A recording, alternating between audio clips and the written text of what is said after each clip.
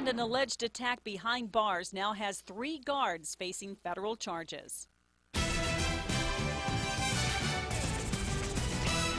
Good afternoon. Those 3 prison guards were indicted by a federal grand jury in connection with the beating of an inmate at the Metro Detention Center last year. News 13's Diana Saceta has the story. Well, Diane, the guards face various charges, from violation of civil rights to obstruction to falsifying records. This is surveillance video taken last December at MDC. The victim, according to the FBI investigation, is Christopher Shields. He was being booked for aggravated DWI and was taken into the photo room. The surveillance cameras showed jail guard Demetrio Gonzalez getting in Shields' face, then slamming him against the wall.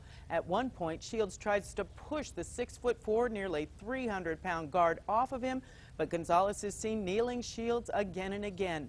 Other guards get involved. They usher him into the shower room, a room without cameras. Those guards are Kevin Casaus, Matthew Pendley, also named in the federal indictment.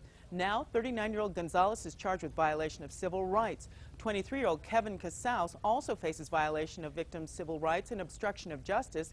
And then 25-year-old Matthew Pendley is charged with obstruction of justice and tampering. The U.S. attorney says the case against these guards sends a message. Nobody should be treated with this level of brutality that we allege. And it certainly is not tolerated when it's undertaken by people who are charged to do a job which is really to protect the public and to protect the public that they have custody of. A 4th guard, Manuel Marquez, was not named in the federal indictment because the U.S. attorney said there was no evidence of him participating in unlawful conduct, but MDC did fire him. Gonzalez and Pendley were terminated by MDC back in March. Casaus was just put on administrative leave through July 3rd after MDC learned of the indictment. Diane, back to you.